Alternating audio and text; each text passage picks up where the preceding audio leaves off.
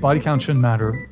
What's your body count? I know it's definitely over like 50, probably over 90. It's about 200, including men and women. Guys, welcome to Better Bachelor. My name is Joker with a face for radio and a voice for print. New study, ugly women cheat more than the average ones. I think this is kind of interesting. I've always had a feeling that it was kind of the mid or low, below average girls that did the most sleeping around. And part of the reason why is because women need attention, and they like attention, especially from men. And this usually starts when in high school, when all the young men are busy paying attention to women and getting very excited to talk to women. And women say, I like this attention, but I'm not pretty. All the pretty girls get the attention.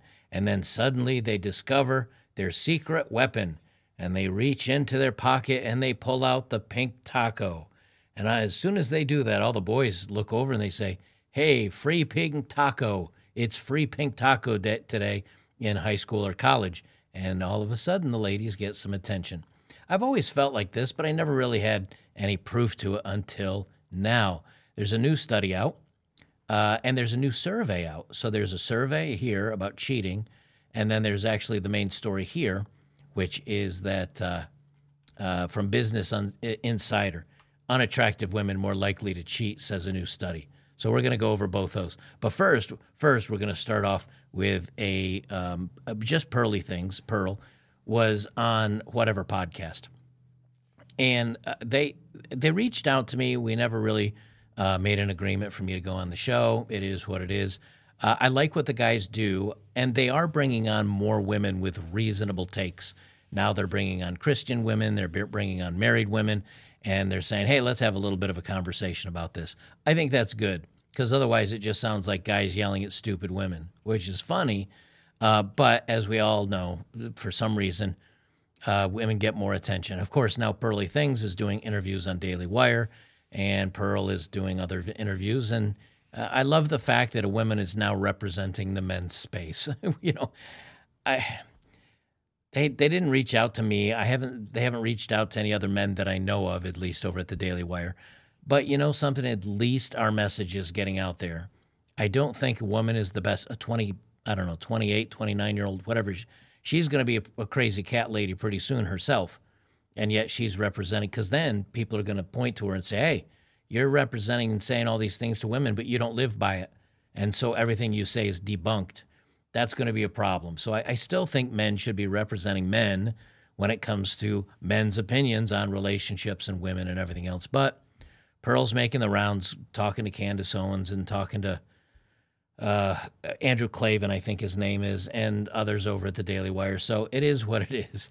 But now men are being represented by women again. Anyway, she goes on the whatever podcast, and she talks to this girl, and this girl is not, she's heavy set. She's kind of got a little bit of a piggy face. I think somewhere in the Midwest, there's a guy out there that would have wifed her up and made an honest woman out of her. But I'll let you listen to this clip, and then we're going to get on to the main article. If body count shouldn't matter, what's your body count? I know it's definitely over like 50, probably over 90. Throw her under the bus. Come on, guys. It's about 200, including men and women. Wait, how old are you again? I'm 21. 21. Now, for those of you that can't hear that, she just mumbled. Pearl says, how old are you? And she says, I'm 21. She mumbles it. She's 21. Says 50 first, then she jumps to 90, and he, of course, Brian here, I think his name's Brian, says to the other girls, okay, throw it under the bus. What is it? And the girl's like 200 by the age of 21. I don't want to be harsh on this gal, but she's not really that attractive. I'm not saying she couldn't find a man. Can't say she wouldn't have gotten wifed up and made some guy. I mean, if she was a good woman, if she was not a hua, if she was a good gal, I'm sure some guy would have said, yeah, she's my little chunky monkey and I love her and she's awesome. Okay, great. But by 21, she's racked up 200 people. When did you start having 15. 15? So this is all in 6 years.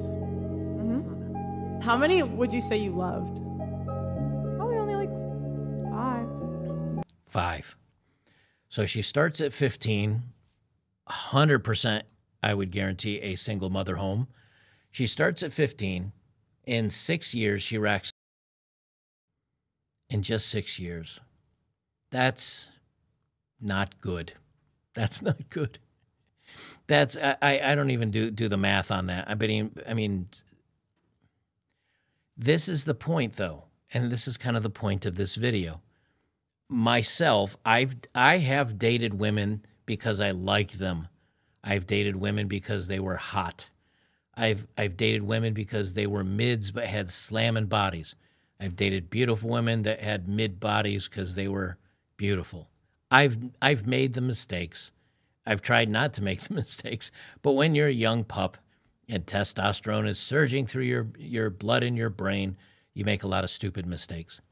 Ironically, I thought at one point when I was, again, very young, now none of the girls I dated dressed like this out in public. I mean, she's literally falling out of her top. They were girls that hid everything under sweaters and sweatshirts and, every once in a while a T-shirt. But I could tell she had a nice body, but she had kind of an average face, and she was nice, and she was interesting, and also I probably wanted to sleep with her or them or whatever. So I said, well, it's kind of no one's going to hit on her because she's an average face, but she's got an incredible body, and that works for me. That's my personal taste, right? Unfortunately, a lot of men think like that. So they think, oh, man, no one else thinks she's pretty. Well, I think she's good enough to sleep with, and that's good enough for me. And the problem is that men think she's not going to be sleeping around because, well, she's not that pretty, so she doesn't get a lot of opportunity. But because women, I think, deep in their souls, like attention, they like to feel pretty, they like to be called pretty and attractive by not only men, but other women. When these women need to compete for men, the pretty girls are just pretty.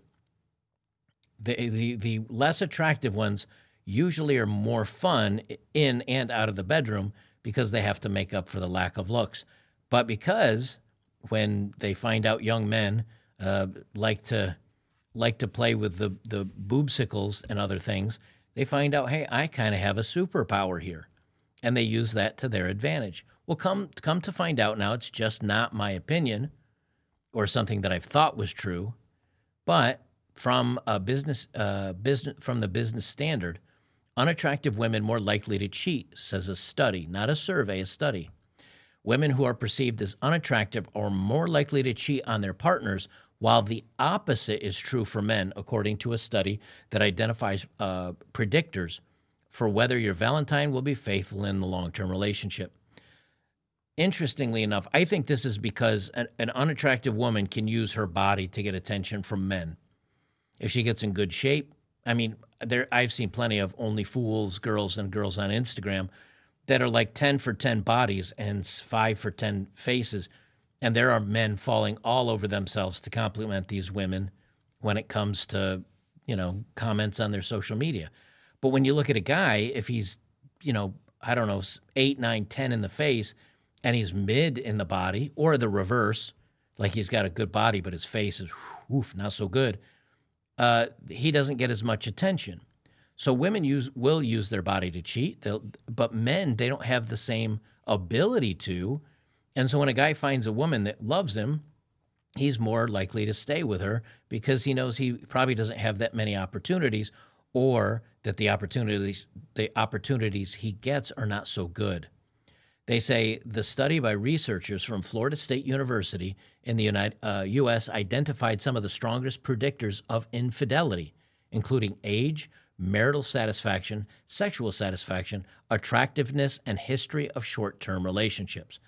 So all you guys out there that still want to date, here's what the science says will give you your best odds. Researchers found younger people and those less satisfied with their relationships were more likely to be unfaithful. I think that's not rocket science. Those less satisfied with their relationships. But young people don't care as much, obviously. I think they think over time they can do better. Like, oh, I've got plenty of years ahead of me. If I cheat on this person, who cares? I'll find another. Researchers found, I read that part, people satisfied with sex in their relationship were more likely to engage in fidelity. Let me read that again. People satisfied with it were more likely to engage in fidelity, perhaps suggesting they felt more positive about sex in general and would seek it out regardless of how they felt about their main relationship. This is crazy to me. So you're doing your woman well, and she's satisfied, and she loves you, and the relationship is good. That does not mean she won't cheat.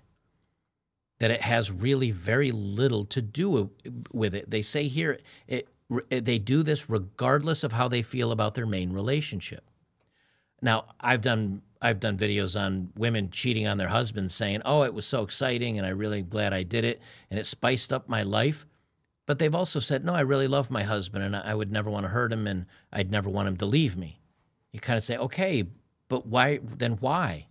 It's because they're doing it on the down low. They think they can get away with it, and they're a little brash about it. They think, I'll never get caught. I'm too smart. They say another predictor of infidelity was attractiveness.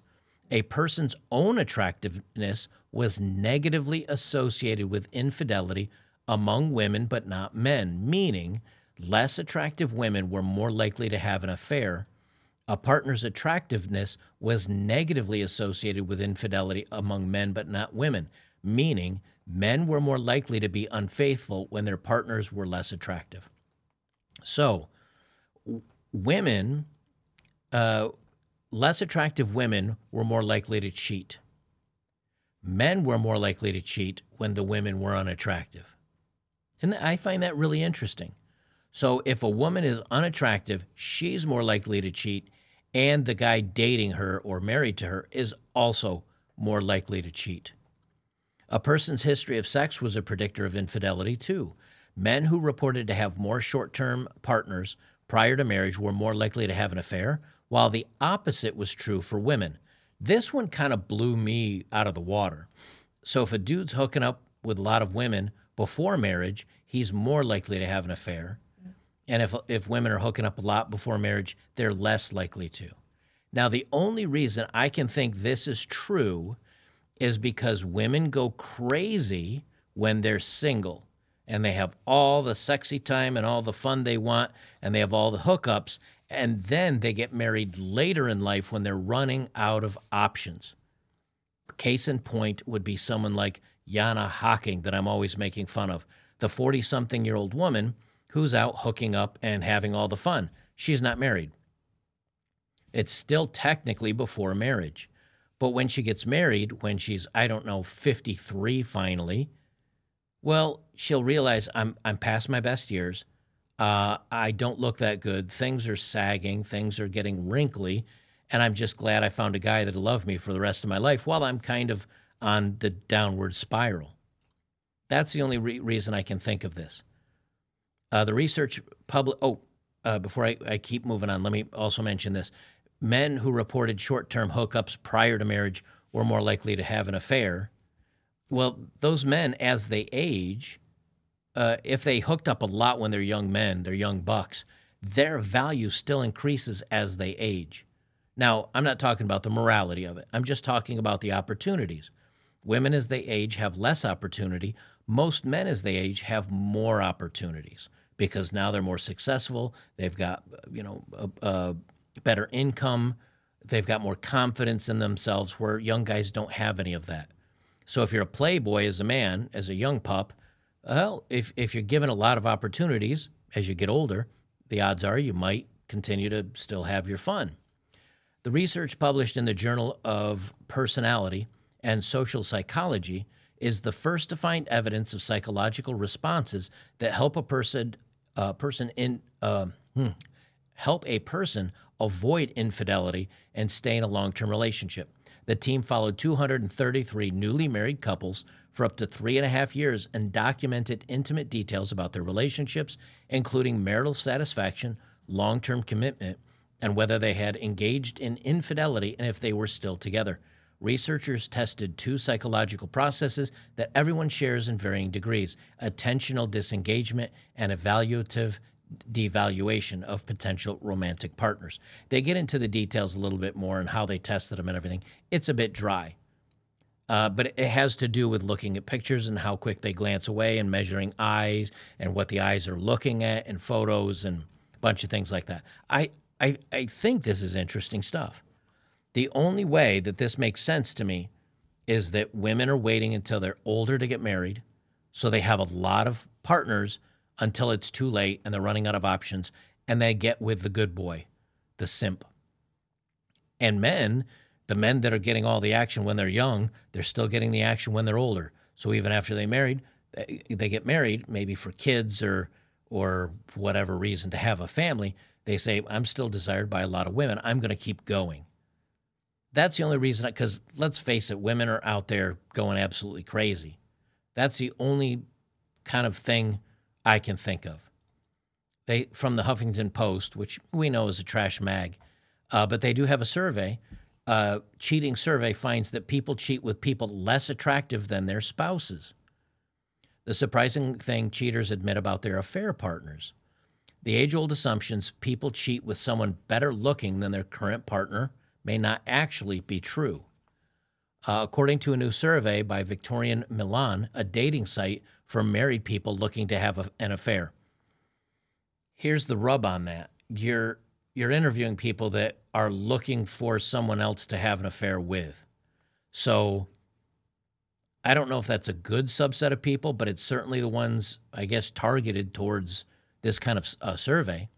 The website polled over 4,000 of their members and found that most people using the site consider their significant others to be more attractive than their affair partners. Interestingly, male respondents said they consider significant others superior to the affair partner in other ways as well. Only 30% of men cheated with women younger than their current partners, and only a quarter of the men found their mistresses more interesting or more in shape than their partners. So why cheat at all? Men admitted they found their mistress to be more passionate, better listeners, more caring than their significant others. So men, and I've said this multiple times, when you're in a long-term relationship with a woman, a lot of guys are like, it's not about how she looks. It's not about maybe that things aren't working out so well in the relationship. It's that we're not having as much sex as I want, or she disrespects me, and she doesn't care about me, and she doesn't feel that I'm interesting anymore. That's what men are reporting, right? Again, that mistresses to be more passionate, more excited about the bedroom. Hear that, ladies? More excited about the bedroom, not just laying there like a starfish and doing it because you want them to shut up. Better listeners and more caring. Now, on the women's side, over half of the female respondents also found their significant other to be more attractive than their affair partners, but 50% said their lovers were in better shape. Similar to the male respondents, women reported that their affair partners listen better and are more passionate than their men at home. So it sounds like as things fizzle out in the bedroom, both couples go to look for somebody else. But most of the time in the relationships that I've talked to with friends, and you see, I don't know, Hollywood tropes and things like that, you hear a lot about the dead bedroom, and where mostly men say, oh, after we had the kids, she didn't want to have sex as much and things kind of fizzled out. Or the same thing is, she does right up until you say, I do, and then she doesn't do it anymore. They say a whopping 89.6% of the women indicated the man they're cheating with makes them feel more appreciated than the significant other. This isn't the first time a dating site for cheaters has looked into the habits and preferences of its users. Ashley Madison, another dating website for people already in relationship, found that cheating men loved drinking Guinness. Oh, wow, I love Guinness, good stout. And in August, the same site revealed what affair anthems cheating spouses prefer. Okay, who cares? So I think this is interesting. Now, remember, the people that they interviewed were looking for someone to sleep with. Now, this is going all the way back to 2013. So I know this is old data. It's like a decade old, but nothing's really changed. Men that were popular when they were young and got to sleep around and have a lot of partners are still popular when they get older because they still have all the qualities that they have, and men kind of age a little more gracefully than women. Women that slept around a lot don't have the opportunities later in life because they're aging. And so that's why the men that slept around a lot continue to do so after marriage, and the women that slept around a lot before marriage don't afterwards because they're probably older and it's time to settle down, and they're kind of coming up on the wall, and now they want Daddy Warbucks, a provider, to take care of them. That's the way it seems to be, at least the way these read. I think it's about time for people to realize that the days of tying a legal knot between people is kind of over. You know, the Daily Wire and those guys can crap on our points, all we talk about, and say, oh, the foundation of society is marriage. It's not marriage. Marriage is not the foundation to society. I'll tell you what I think is. Loving one person, staying dedicated to that one person. If you have a family and raise children with that one person, great. It's monogamy. It's a good unit for a family. Marriage doesn't guarantee that. Marriage is a legal piece of document that lets the woman get away with far too much. Because if you're in a marriage for 10 years and you're successful and she's less successful and she starts acting the fool, you would leave, but she gets half the cash and prizes or alimony or child support, whatever. She can act the fool. Because if you get tired of her acting the fool, you can leave and she'll take half the prizes. And then she can act the fool, and if she decides to leave, she also gets half the cash and prizes. It is a win-win-win-win for the women and lose in every way for the men. But if you stay, now if you have kids, yes, there's going to be child support and some sort of maintenance. But if you don't, that women that say, I just want to be married because I want the security of being married. Well, there's no security there. That's the point. So what they're really saying is, I want a bailout later on. If a woman says, if you need me to sign a prenup before we get married, you don't really love me. That's the emotional blackmail crap they try to pull on men all the time. My retort would be, if you really loved me, you wouldn't need a silly piece of paper to be with me. Guys, if you like my content, once again, we are over at betterbachelor.locals.com. I get, between 5,000 and 6,000 views on my videos over there. There is a huge community of people that are over there. I'd really appreciate if you came over today, became a supporter. You can go over and be a member for free, see the content. But I'd appreciate eventually if you say, hey, I like what this guy's doing. I like the community and people here. I want to be a part of it for less than a cheeseburger. It's like $5 a month. So I'd appreciate if you came over and became a supporter today. And we will see you in the next one.